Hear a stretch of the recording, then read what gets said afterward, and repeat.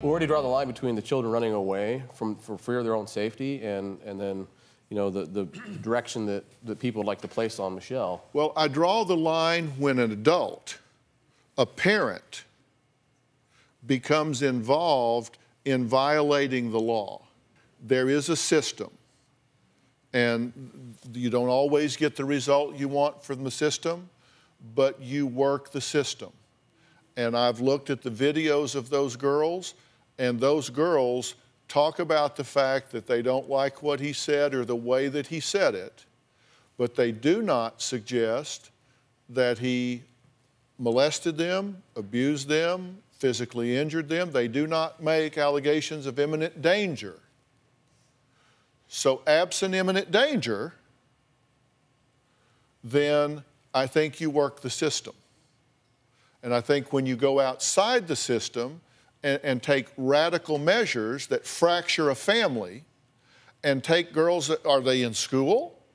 Are they socially developing? Are they away from friends, family, support systems?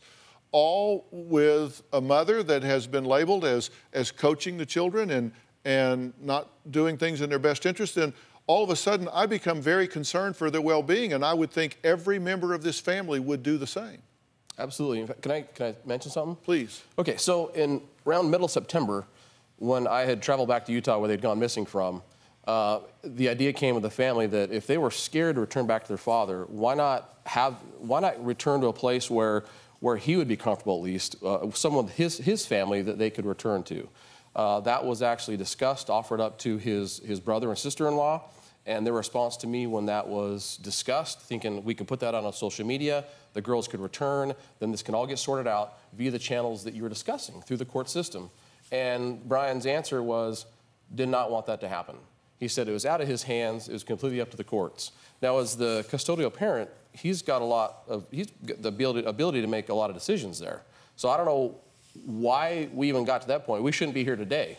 Those girls could have easily been back with his brother, and this could have all gotten sorted out through those legal channels you're talking about.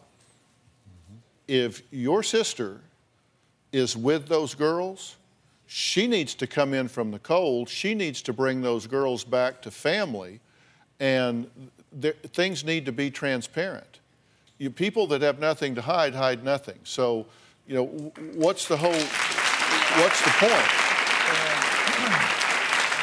And do I think this man is perfect? Do I think he's made perfect parenting decisions, perfect marital decisions, perfect partnering decisions? No, no, and no.